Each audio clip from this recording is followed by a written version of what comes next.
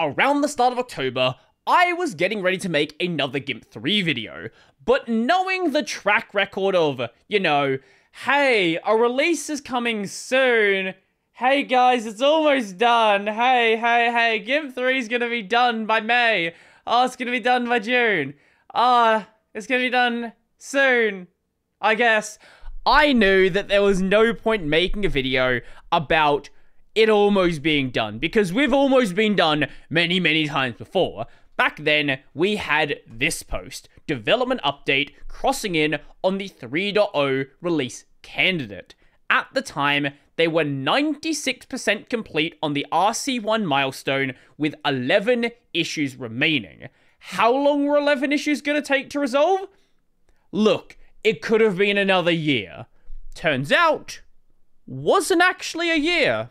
Now, the last concrete plan I talked about is getting GIMP 3 released around the middle of the year for a Libre Art conference. That didn't end up happening because some core developers ended up getting sick and things got delayed and then more issues were found and, it became a whole thing and things got delayed a couple of extra months and, now we're here.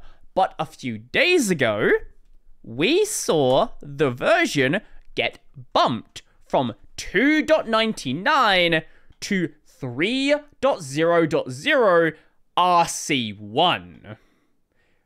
Also, if we look at the milestone page, there, in a moment, when it starts to load, are no milestones left open. Now, RC means release candidate. This does not mean that GIMP 3 is 100% complete. But being a release candidate build, if no major issues are found, if nothing causes a big problem, if there's no regressions, if everything they want to add has actually been added, the build that is available today is going to be GIMP 3. Now, with how many videos I've made talking about how GIMP 3 is almost done, GIMP 3 only has a little bit left, GIMP 3 is gonna be released this year, I honestly thought this day would never come. I have been using the GIMP 2.99 development branch for probably 6-7 months. It's had some crashes as I've been going, especially making use of Gaggle plugins, but I had not updated probably for about 3 or so months, so I didn't realize how things had been improving, and moving up to the new version, I was pleasantly surprised. From my experience, and granted, I don't use every single feature for making my thumbnails, which is the main thing I use GIMP for. I have a workflow, and I do the things in the workflow, and that's basically it. Everything I do, rock solid, and I'm more than happy to recommend it today. And here we have GIMP 3. Now, the layout you're seeing is not the layout out of the box. I use PhotoGIMP, yes, even though it hasn't been updated in about 4-5 years, at least like a proper update, PhotoGIMP still works perfectly fine in GIMP 3, so if you want to keep using it, go ahead and do so, but this is it. It's basically exactly the same, except now it's not GTK 2, now it's GTK 3. Most of the changes you see are things behind the scenes, a new functionality. You're not getting a new UI, so if you hated the GIMP UI before, you're gonna hate the GIMP UI now, but at least it's very customizable, and again, PhotoGIMP also exists. Now, following the RC1 is gonna be out soon at some point in the future post, we now have a GIMP 3.0 RC1 released post. We are very excited to share the first release candidate for the long-awaited GIMP 3. We've been hard at work since our last development update to get this ready, and we're looking forward to everyone finally being able to see the results. Of course, you could always just run the development builds anyway, but I know there's a lot of people out there that don't like running development builds, and whilst an RC is technically a development build, again, it's a release candidate, so it's effectively just a pre-release version of the next release. A release candidate is something that might be ready for GIMP 3.0, but we want the larger community to test it first and report any problems they find. As I said, I have not come across a single problem. That doesn't mean there are no problems. There are people definitely finding them, so feel free to have a read through this in your own time, because there might still be things that are broken. Some of them might be regressions. Some of them might be things that were added, but not added in a way that makes a lot of sense. Other things might just be feature requests. So see what's there, I guess. However, we hope and expect a much larger audience to try out GIMP 3.0 RC1, including many people who've only been using 2.10 up until now. If large bugs and regressions are uncovered that require more substantial code changes, we may need to publish a second release candidate for further testing. Also, some of the bigger issues, maybe not bigger issues, maybe like issues that aren't incredibly important now, those might be done in a following release of 3.1 or 3.2, something like that. Now, there have been a lot of changes over the prior developer releases, but this release specifically also brings in some of its own. One of those is a big one. Not really a big one to functionality, but a big one to design. A new Wilbur icon. Honestly, there is a whole video's worth of drama over choosing what the new Wilbur is going to be. There was like one professional artist who was offering their services for free and was really annoyed that people weren't happy with the design they offered. There was an icon that kind of looked like a GNOME icon and looked like a flat hub icon that just didn't really fit the design of what GIMP is, that looked like a completely different Wilbur. And then we had this one, which is a more modern looking icon, but still retains what Wilbur is. Still looks like Wilbur that we know and love. I might get around to doing that video at some point in the future, but for now, know the important thing is this is the icon that was settled on, and hey, let me know your thoughts down below. Do you like it? Do you prefer the old icon? Would you like to see something different? I'd love to know. And this image is the new splash screen. Honestly, I don't really care that much about a splash screen because I want to see it for as short amount of time as possible. I want the application to open and then I have it open. But this is here. Also, they are probably going to be changing it much more frequently than they had done in the past, so you're not going to see that for like the next 10 years. Plus, there have been improvements to the icon set. Not necessarily changing the icons, but making them easier to work with. So, the legacy icon theme was mainly raster PNGs. This is fine, but it's not great for scaling. So now they've been remade as SVGs, scalable vector graphics, so now you can do basically whatever you want with them and they'll always look crystal clear. Now, color space improvements have been a major focus of GIMP 3. GIMP is just, for the longest time, not really been viable for professional color work. That is not maybe perfectly changing for GIMP 3, but is definitely improving and getting to the point where you might actually consider it, at least for entry-level work. However, that doesn't mean that no companies have ever made use of GIMP professionally. I didn't realize this, but apparently one of the first Google logos was made in GIMP. Apparently. Now, to be fair, a lot of those early logos aren't the greatest of logos. They're logos, right? Like they do the job. This one especially is a bit funky, but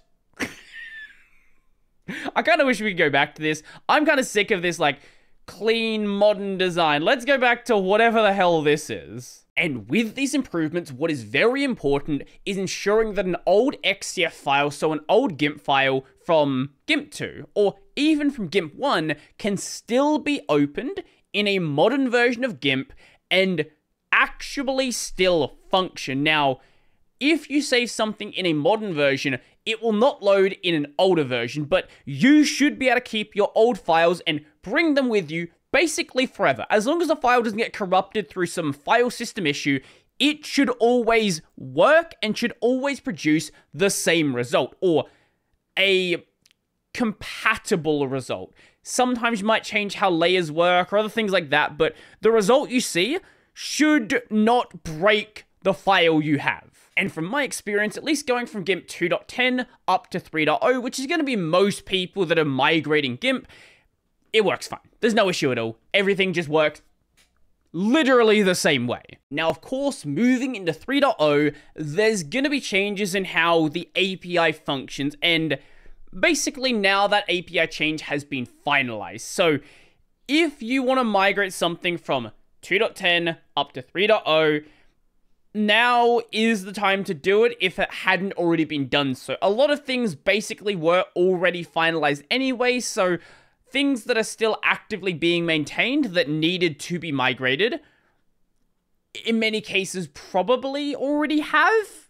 To be fair, a lot of the stuff we have for GIMP is like really, really old functionality that nobody maintains anymore. But also there's just general changes to how the plugin system even worked to begin with. There's the addition of Gaggle plugins and all this fun stuff that I think GIMP 3 is really going to allow a lot of people to just do things that were not possible with GIMP before, which, you know, is nice. It's very nice to bring GIMP up to, I wouldn't say a modern standard, but a usable standard. Now, non-destructive editing was a really big addition to me. Being able to take an image, edit the image, apply effects to the image, all this fun stuff, and then being able to undo those effects, or modify those effects, or rearrange those effects, and not have to start from the raw image again, or undo all of my changes, is such a giant workflow improvement. And I don't know why anybody would want to go back to destructive editing. But if there is a reason why you might want to do so, there is now an option to auto-merge filters. So, for whatever reason, it's going to be untoggled by default because you shouldn't be using it. But if for some reason destructive editing is just the thing you want, it's still going to be there. With one exception, you cannot apply this on layer groups. So if you apply a filter to a whole group, that is going to be non-destructive. I don't know why the merge filter option is not available for that one. Maybe it's too complicated on the back end or some other weird thing. I would assume you would just merge each individual layer one by one, and then that's how you would merge the group. But whatever the reason, it's not going to be available on groups. Now, yes, GTK 3 is abandoned pretty much, but the move to GTK 3 by GIMP 3 did bring a really big change. If I open my terminal and I run xprop and I try to click on the window, you're going to notice nothing in the terminal happens. That is because this is no longer an X11 application. It is not running through X-Wayland. Is it something that most of you are going to notice? Probably not. It does mean the resizing issue I talked about in a prior video is no longer there, but that's such a minor thing. What's more important though is it's just not using X-Wayland. However, temporarily, that did come with a minor regression. You weren't able to use your scroll wheel to scroll through dockable panels. It's just because that feature wasn't there in the toolkits, they had to go and re-add it, and they didn't really consider ever using it because most of the developers don't use it, but they'd added the feature at some point in the past. And, you know, if you add a feature, somebody's going to use it, and if you add a bug, somebody's going to use it. This wasn't a bug, this was an actual feature, so they went ahead and re-implemented it because turns out there were users actually using the feature, and it just made sense to be there. Also, one of the really big GIMP memes is finally dead. And no, I'm not talking about the shape tool. There's going to be a shape tool at some point in the future. Not now, though. Instead, I'm talking about basic text operations like inner glow, bevel, and various other styles you want to do to your text like outer glow and borders and things like that. No longer do you have to do it through hacks, and no longer do you have to go and manually get the plugins and then add them into GIMP just to have this basic functionality. Now it is shipping in GIMP. There are still some additional plugins here which might be useful that you still want to grab, so it's not to say that you don't want to use these plugins, but the main plugins that people care about are now shipping inside of GIMP.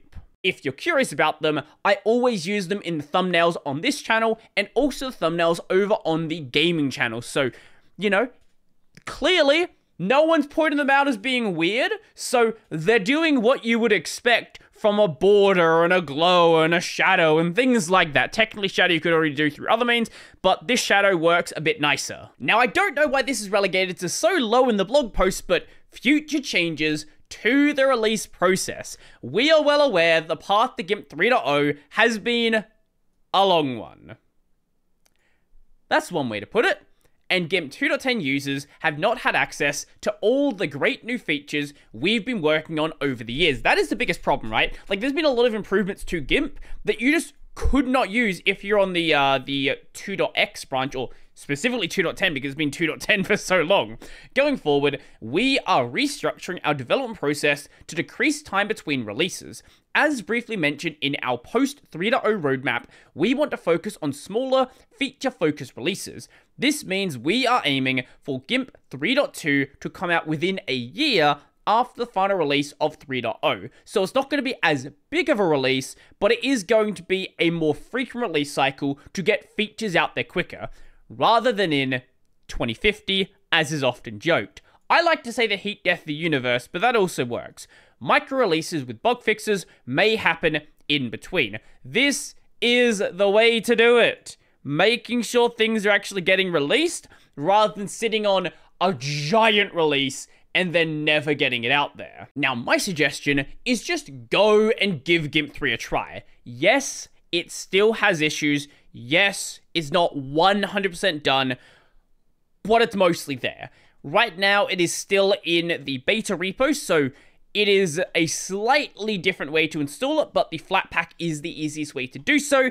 If you're on Windows or macOS, there are binaries available over there as well. If you don't want to use a Flatpak, there are other ways you can compile it from source and do that stuff if you want to. Just use a Flatpak. Just use a Flatpak. I've been using the Flatpak for ages now and it works fine. So, let me know. Are you happy that GIMP 3 is just finally done? Like, the biggest meme of the Linux world is finally coming to an end.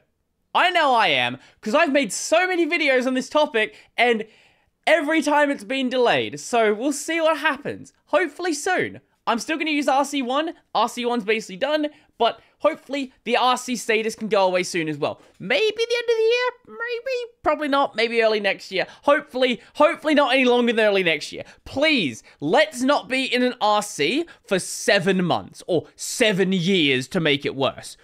But let me know your thoughts down below. If you liked the video, go like the video. And if you really like the video and you want to become one of these amazing people over here, check out our Patreon, subscribe to the LiberaPay, linked in the description down below. That's going to be it for me, and green is my pepper.